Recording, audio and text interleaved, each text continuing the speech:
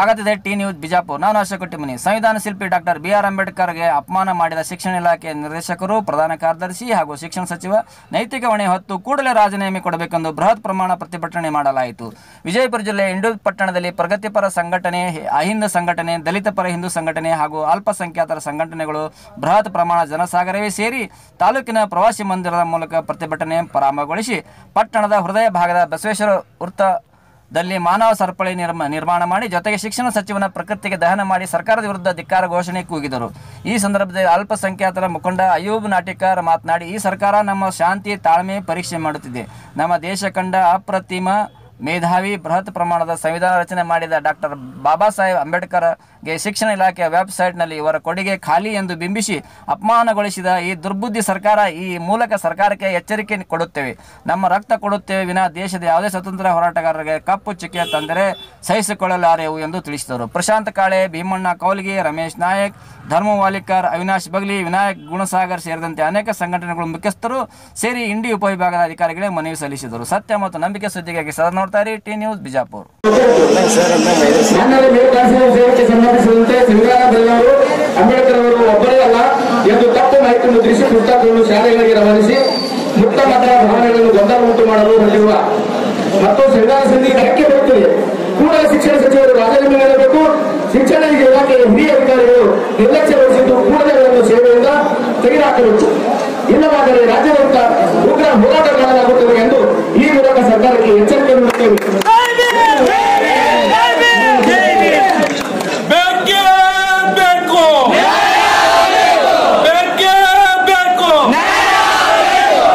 ಸಂವಿಧಾನವನ್ನು ಅವಮಾನಿಸಿದ ಸುಳೆ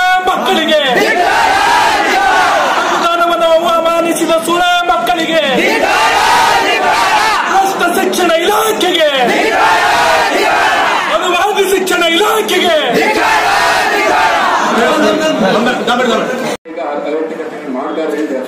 ಇವತ್ತು ನಾವು ತಾಳ್ಮೆ ತಗೊಂಡಪ್ಪ ಅಂದ್ರೆ ಬಾಬಾ ಸಾಹೇಬ್ ಅಂಬೇಡ್ಕರ್ ಬರೆದಂತ ಸಂವಿಧಾನ ಅದು ನಮ್ಮ ತಾಳ್ಮೆ ಶಕ್ತಿ ಕೊಡ್ತೈತಿ. ನಾವು ಉಗ್ರವಾಗಿ ಹೋರಾಟ ಮಾಡ್ಲಾಕ ನಮಗೆ ತಡ ಆಗ್ತಲ್ಲ. ಯಾಕಂದ್ರೆ ಇವತ್ತು ಬಹಿರಂಗವಾಗಿ ಐತಿ ನಾವು ದನ ತಿನ್ನೋರು ಮಂದಿ, ಅದು ನಮ್ಗ ತಡ ಆಗ್ತಲ್ಲ. ದಯವಿಟ್ಟು ಕೇಂದ್ರ ಸರ್ಕಾರ ಆಗಲಿ, ಇವತ್ತಿನ ರಾಜ್ಯ ಸರ್ಕಾರ ಆಗಲಿ, ನಮ್ಮ ತಾಳ್ಮೆಯ ಪರೀಕ್ಷೆಯನ್ನು ದಯವಿಟ್ಟು ತೊಗೊಳಕ್ಕೆ ಹೋಗ್ಬೇಡ್ರಿ. ಯಾವತ್ತಿನ ದಿವಸ ನಮ್ಮ ತಾಳ್ಮೆ ಪರೀಕ್ಷೆ ಕೆಡ್ತೈತಿ ಅವಾಗ ಈ ದೇಶ ಬಹಳಷ್ಟು ಸಂಕಟಗ ಫೇಸ್ ಮಾಡ್ಬೇಕಾಗ್ತೈತಿ. ಈಗ ಇವ್ರು ಹೇಳಿದ್ರು, ಹಿರಿಯರು ಯಾರೇ ಹೇಳಿದ್ರು, ಅಲ್ಪಸಂಖ್ಯಾತರಾಗ್ಲಿ ದಲಿತರಾಗ್ಲಿ ಬರೀ ಉಸಿರು ಮಾಡೋದು ಎಲ್ಲ ಏನು ಒಳ್ಳೆಯಲ್ಲ. ದಯವಿಟ್ಟು ನಾವು ಅಂತವ್ರು ಮಾಡೋದಿಲ್ಲ. ಬಹಳಷ್ಟು ಮಂದಿ ಡಿಪಾರ್ಟ್ಮೆಂಟ್ ಐತಿ. ದಯವಿಟ್ಟು ತಮ್ಮೆಲ್ಲರನ್ನ ಕೈ ಜೋಡಿಸ್ಬೇಡ್ಕೊತೀನಿ. ಬಾಬಾ ಸಾಹೇಬ್ ಅಂಬೇಡ್ಕರ್ ಆಗ್ಲಿ ಈ ದೇಶಕ್ಕಾಗಿ ತಮ್ಮ ಸ್ವಂತ ಮಕ್ಕಳನ್ನು ಒತ್ತಿ ಇಟ್ಟು ಈ ದೇಶ ಆಜಾದ್ ಮಾಡಿದಂತ ಟಿಪ್ಪು ಸುಲ್ತಾನ್ ಅವರು ಬರೋಗಿ ಬಹಳಷ್ಟು ಮಂದಿ ಅವಹೇಳನ ಹೇಳ್ತಾರೆ.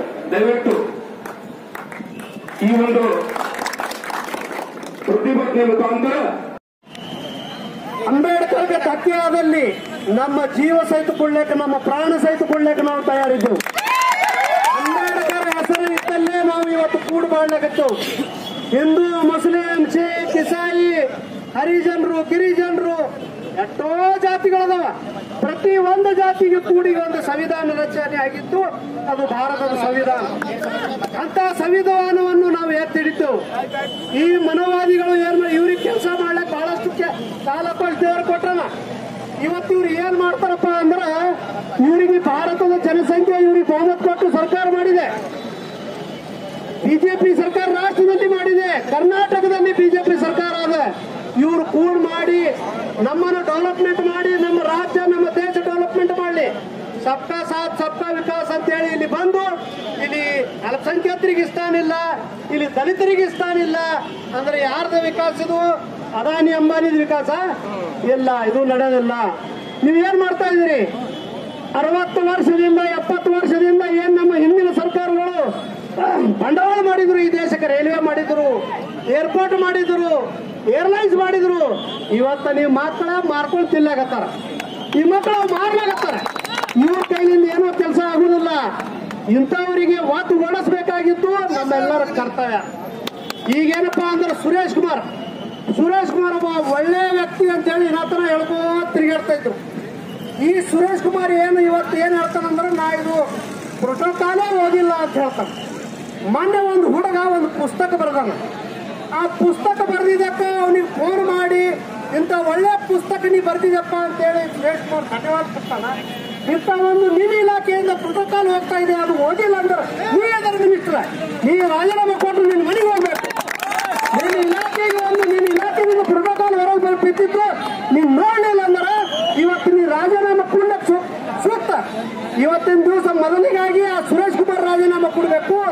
ಅದರ ನಂತರ ಆಯುಕ್ತ ಏನದನ ಉಮಾಶಂಕರ್, ಅವ ಅಂತೂ ತೀರಾ ನಾಲಾಯಕ ಮಗ. ಅವ ಮಗ ಬಿಜೆಪಿ ಇವತ್ತು ರಾಜೀನಾಮೆ ಕೊಡಬೇಕು. ಆ ಮಗ ಅಪ್ಪಗೆ ಹುಟ್ಟಿಲ್ಲವ. ಯಾಕಂದ್ರೆ ಈ ಸಂವಿಧಾನ ಅಂಬೇಡ್ಕರ್ ಕೊಟ್ಟಿದ್ದಂತ ಸಂವಿಧಾನದಲ್ಲೇ ಮಗನಿಗೆ ನೌಕರಿ ಸಿಕ್ಕದ. ಆ ಮಗ ಇವತ್ತು ಏನಾದಪ್ಪ ಅಂದ್ರೆ ಅಂಬೇಡ್ಕರ್ಗೆ ಅವಳೇನು ಮಾಡ್ತಾನ ಅಂತ ನನ್ನ ಮಗ ಏನಾದ ಮೊದಲು ರಾಜೀನಾಮೆ ಕೊಡಬೇಕು ಅಂತವ್ರಿಗೆ ಚಪ್ಪಲಿ ಹೊಡೆದು ಓಡಿಸ್ಬೇಕು.